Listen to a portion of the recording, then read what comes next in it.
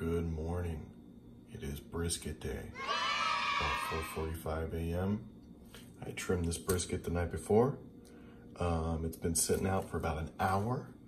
I took it out about 3:30 this morning. I was so excited I couldn't sleep. I went ahead and trimmed it last night. I got all this fat off the front. Left a little bit though. I trimmed this little edge over here so it separates out to where you can really kind of see the separation of the point to the flat here. And then on the back side, I went ahead and left a pretty good amount of fat. Normally in the past, I've kind of trimmed a lot of this off, but today I'm trying something a little bit different. I've always struggled to keep that flat really juicy. So I'm gonna leave a lot of that fat on to try and protect this cut of meat right here, keeping it juicy throughout the cook. Picked up this prime brisket at Sam's Club. So let's see how she turns out. All right, so I've gone ahead and seasoned up this brisket. I did a nice light coat of the Boar's Night Out White Lightning, and I topped it off with the Simply Marvelous Peppered Cow.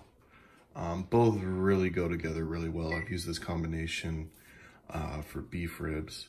So it's starting to sweat a little bit. I don't want any of the moisture to come out of it anymore. It's already been sitting out for over an hour. So we're gonna go ahead and take this out and put it right onto the Traeger. All right, here we go. Brisket is on. We're looking right at about 5 a.m. Fits in there perfectly towards the front as well. As you can see, I got my water pan underneath with about, I don't know, 40 ounces of water. And so I'm gonna let this, absorb some smoke for a couple hours. I got the Traeger set at 250, and this Renegade Pro really purrs and cooks well at about 250. There's not a lot of variation in temperature. So when I set it at 250, I might get 10 degrees north of 250 or 10 degrees south of 250. So we're rolling right at 5 a.m. I'm using that signature blend of hickory, maple, and cherry.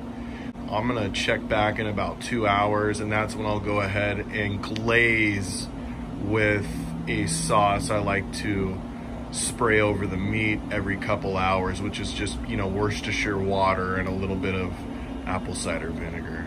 All right, I'll check in with you guys a little bit. It's brisket day, baby. Happy Saturday. 7 a.m., 2 hours in.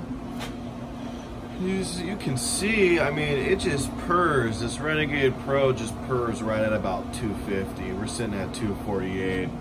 So let's check it out. I got my glazing liquid here that I like to spray over, long cooks like this to keep the meat nice and moist. Look at that. We already got some good color going on. We got plenty of water in our water pan.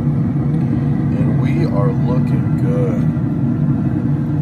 Beautiful, beautiful, beautiful looking brisket. So I'm just gonna go ahead and just give it a nice spray of this Worcestershire water with a tiny bit of apple cider vinegar. And I'll just be spraying every hour from now on, maybe every hour and a half, just keep this meat nice and moist. So check in with you guys in a little bit.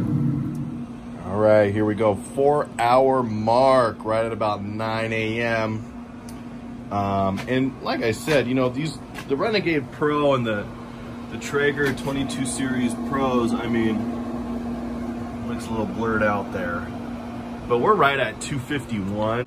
They just hum at 250, and I think that's the optimal cooking temp for some of these smaller Traeger models. So let's go ahead and check it out. Oh my gosh. So that's 4 hours. The color looks great. The seasoning is well tight to that skin. For me, the color isn't exactly where I'd like it to be. So I'm gonna go ahead and spritz it a little bit more and then check temp in maybe an hour or so. I want to develop some really good bark, but it's humming along. We still have some liquid in our drip pan there, and we'll keep her going. All right, here we go, hour number 6. Temperature, like I said, dialed in. We're right at about 254. Let's see what this baby looks like. Get that liquid out of the way. Ooh, talk about some color. Look at that. That looks beautiful. The bark looks really good. I might let it go a tad bit longer. I'm not sure. Let me check temp and see where we're at. Obviously using the ThermaWorks MK4. Obviously, proof's in the pudding, always the best, and we're right at 162 in the point here. So I'm going to continue to let it go for a little bit longer, spray it up a little bit, and as you can see, I mean, we just got some really good bark on there developing. I might let it go for another hour before I wrap, but she's doing good. All right, check in with you guys a little bit. All right, so started this bad boy at about 5 this morning. The time is 2:11. 2:11. So we're about 9 hours in on this 10-pound brisket. And I went ahead and wrapped it up about 2 hours ago. So I'm gonna go ahead and check the temp on this thing and see where we're sitting. I wanna pull it anywhere between 205 and, oh my God, holy shnikes. I want to pull it anywhere between 205 and 210, so let's go ahead and check the point on this guy. Obviously using that ThermaWorks. Oh my God, that went in just like butter. We're good. We're right at 209. Oh, look at that jiggle. Oh, mama. Gonna be a good one. Check in with you guys a little bit. Gonna let it sit and rest for about 2 hours. You know what, sometimes you gotta zoom in on people eating. Gabe, how was that? You got flat. You got brisket flat right there. Delicious. Dude, you can't cuss. God dang it. Love that. It's okay. It's okay. Joe? I slide your meat in my mouth. Can't ever use this. It's not cursing. It's not cursing, babe. Is it good? Served me in my holes. Yeah, That's good, dude. I know. Yeah, you good?